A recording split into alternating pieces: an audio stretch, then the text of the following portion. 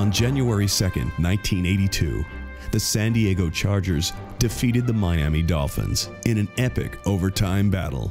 Rolf Benirschke had missed what should have been the game-winning field goal early in the overtime period. But after Miami had its own kick block soon after, Benirschke got another chance to kick the winner. This time, he made it, lifting the Bolts to a 41-38 win. According to teammate and quarterback Dan Fouts, that moment encapsulated Benirschke's character and the remarkable story of a man who came back from a life-threatening condition to a life-changing career.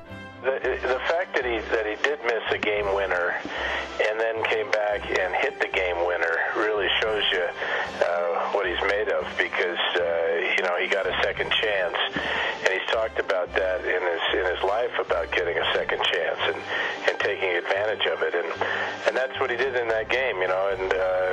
Sometimes games are a metaphor for life, and it was never more evident than in that situation. Benirschke starred for UC Davis in the mid-1970s. He had led both the Aggie football and soccer teams in scoring, juggling the challenges of playing two sports in the same season. In 1977, the Oakland Raiders selected Benirschke in the final round of the NFL Draft. Then a waivers mix-up resulted in Benirschke returning home to San Diego to kick for the Chargers. But almost as soon as his pro career began, it was sidetracked.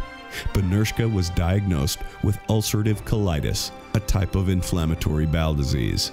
In 1979, his health worsened. He collapsed during a Chargers road trip and underwent emergency surgery that ultimately saved his life.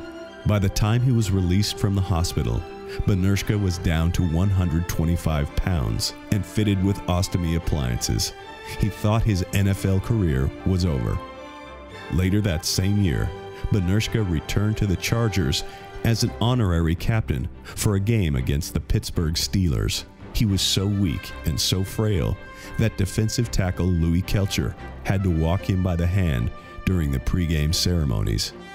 The image of that poignant moment still hangs in the Kelcher's home today. I can't even remember who won the toss, but we were walking off the field, and I think Rolf looked up and said, he didn't know, he's getting tired, didn't know if he was going to make it, and I just reached out and grabbed his hand, and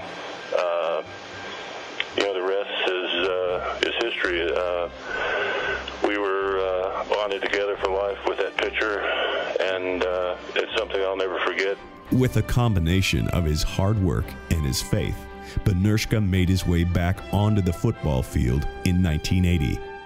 Over the course of his career, he scored 766 points, setting a team record. At the time he retired from the game, he was the third most accurate kicker in league history.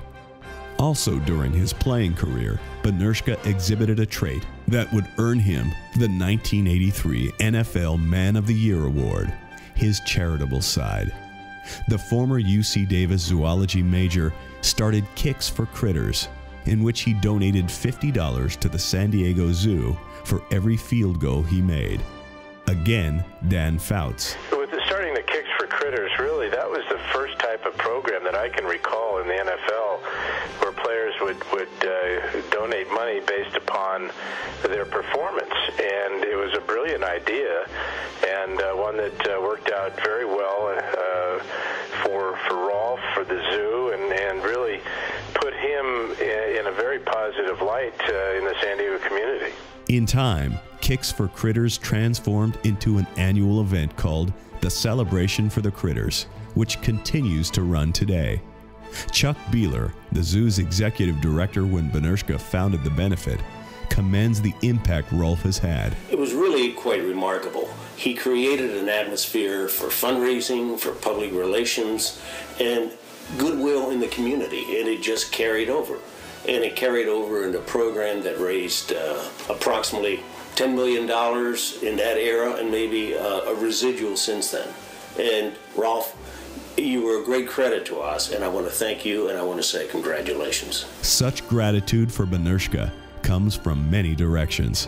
According to Rick Geswell, the CEO of the Crohn's and Colitis Foundation of America, Benirschke has served as his organization's #1 advocate for counseling patients into undergoing the same surgery that saved his life in 1979.